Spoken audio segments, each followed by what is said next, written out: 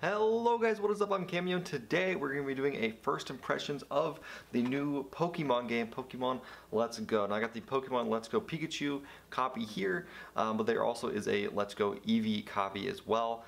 Basically the only difference is you're starting Pokemon on a couple version exclusives, but we're going to be talking about just the game overall, my first impressions of it. It came out on Friday, November 16th, so I've played it for a couple days and got some things I like, some things I don't like, and a recommendation for you whether or not you should buy it if you have a Switch or even if you don't have a Switch. So just a disclaimer real quick, I'm not going to have any gameplay. There might be a couple screenshots if there's something I talk about that I can't really describe without showing you, but Nintendo does a lot of copyright strikes for people that show gameplay.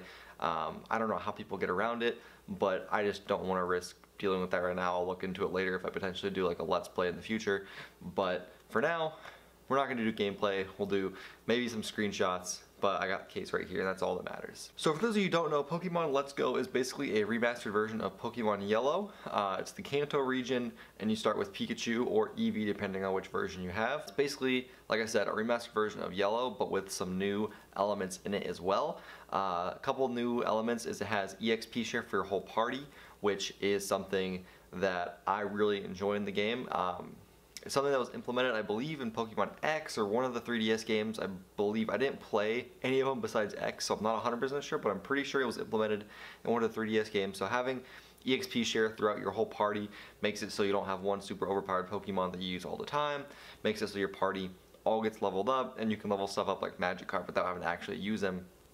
It's really nice. I really like that feature in the game. Another thing I like about the game is that they don't have wild encounters. So instead of having, you know, just Pokemon randomly popping up and you go into a battle with them, what happens is you can see the Pokemon running around, and if you run into them or they run into you, then you encounter them, but you don't have to deal with just random Zubats popping up or, you know, other things just randomly attacking you when you're trying to get through an area, which means you're not going to be using repels hardly at all. I know they're still in the game, but I have yet to use one just because I've been catching most Pokemon, and I'll get into that here in a second.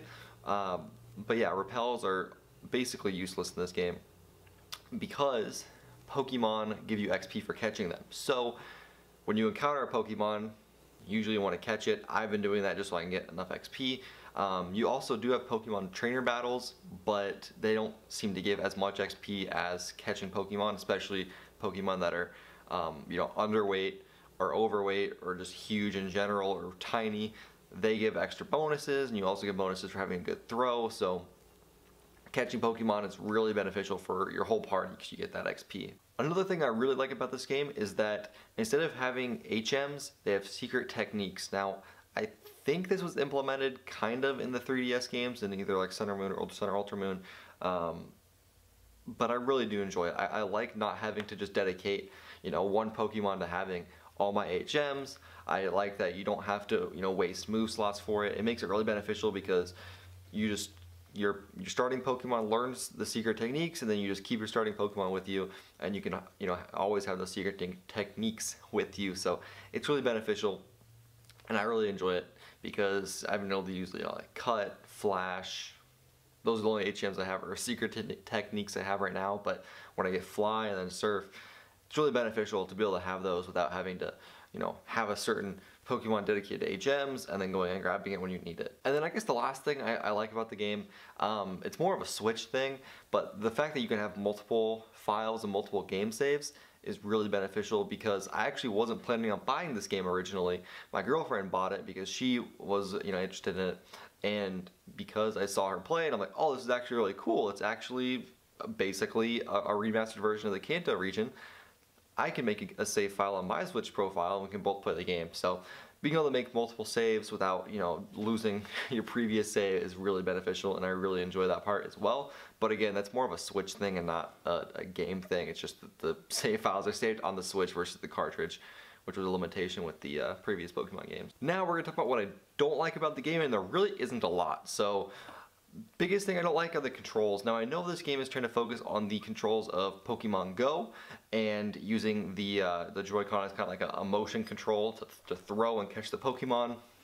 I really don't enjoy that part just because One, it's kind of buggy, especially when Pokemon are like moving around from side to side. It's hard to get the Pokeball going the right way. Maybe I'm just bad at it, I don't know. But it's also really uncomfortable to play while you're going through the game. I know some people like it or don't mind it. I guess I don't know if there's anybody that really likes this and prefers this method over the other one, but some people don't mind it. I'm not a huge fan of it. I really only play the game in handheld mode, because when you play in handheld mode, you can use the left Joy-Con or left joystick to move. You got buttons on the right side. It feels like a normal Pokemon game. But I will say some people do play docked and do the motion control, but I just can't really get into it because you only used one Joy-Con during that whole thing. So you move with the joystick on the right Joy-Con and the buttons, or you use the left one.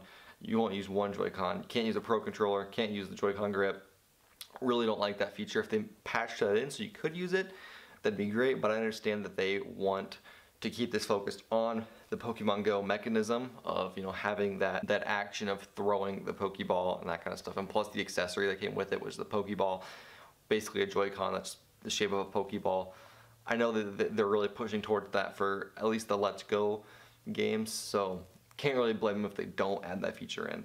And kind of coupled with that, I don't really like the catching mechanics in this game.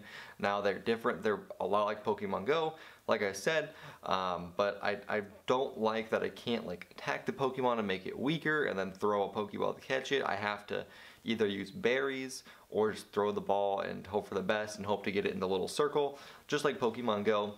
Again, not a huge fan of this, but I know that's kind of what they were aiming for with this game, so I'm not too concerned because I know when Gen 8 comes out, I would imagine anyway that it'll be just like, you know, the rest of the Pokemon games where it's normal encounters. I'm hoping though with Gen 8 they keep the wild encounters out of the game because I really don't like that feature. Now we'll get to the recommendation here. Should you buy this game? Now if you're a Pokemon fan and you have a Nintendo Switch, it's a no-brainer. It's a really fun game. There's a lot of stuff you can do. You can pour a lot of hours into this game, and just, I mean, at 60 bucks, it's great. You can buy the $100 bundle if you can find it. It comes with the Pokeball accessory, and with that comes Mew. But, I mean, you don't need Mew to complete the Pokedex, so unless you just really want Mew or you really want that accessory, you don't necessarily need that bundle. I don't even know if you can still find them, just because I ordered this on Amazon, so I would say for 60 bucks, definitely worth it. It's a fantastic game. There's a lot to do, and if you're a Pokemon fan, it's just a no-brainer. Now, the thing is, if you don't have a Switch, there's a couple, you know, scenarios of people who don't have Switches. So there's people who are planning on getting a Switch, and there's people who aren't yet in that camp, and they're just like, oh, you know, I'd want to play Pokemon, but that's it. Now for people who are, you know, waiting to get a Switch for Smash Bros, or for, you know, a game coming out like spring next year, whatever the case is, I'm not following the games that closely because I bought my Switch just for Smash, and I guess this now. But I will say, if you're waiting, I would say if you got the money, pull the trigger, get the Switch, get the game. In my opinion, this is a system seller, especially if you're already, you know, in the camp of I'm gonna buy a Switch, just not yet. Nintendo said the Switch is meant to be a 7-year console, and we're only in the 2nd year of it. So, you know, you got plenty of life left. I don't see them making like a Pro Edition system to match the PS4 Pro and the Xbox One X. It doesn't seem like Nintendo. They might do like a revamped version of the system, but it'll be same hardware. So I would say if you're kind of just waiting for a specific game to come out, or you're waiting to see if they make a new version, just pick it up if you got the money. This game is fantastic. Now, if you don't have a Switch and you weren't really planning on it, then obviously I don't think this game should sell you on it. If you are literally just gonna buy the Switch for this game, then I would say probably not. But if you're thinking about buying the Switch for this game anyway, you're probably going to be getting Gen 8, so you'll be needing a Switch at some point. This game is fantastic, and I can definitely kill the time between now and then. So again, if you're in the camp of I'm going to buy a Switch for some game, either this, you know, the rest of this year or next year, I would say pull the trigger. If you're not, I wouldn't, just because $300 is a lot to justify just for one game. But again, if you're planning on playing 2 or 3 in the future, you're gonna have a Switch in the future, obviously I would say do it. But overall, this game has been really fantastic. I've been really enjoying it. I've been actually contemplating getting a second Switch just so my girlfriend and I can both play at the same time. But it's just phenomenal. There's a lot of nostalgia with it. It's just a really good game as well. So definitely really enjoying it, and I'll be definitely playing a lot more of it over this Thanksgiving break and then into the future as well. So thank you guys for watching. Hopefully you enjoyed this video. I am going to go back and play Pokemon and then probably edit this video later and then upload it. So I don't know when this video is going to go up exactly, but hopefully it gives you guys some good information on this game. But thank you guys for watching. I'm Cameo, and I'll see you guys in the next one. Peace.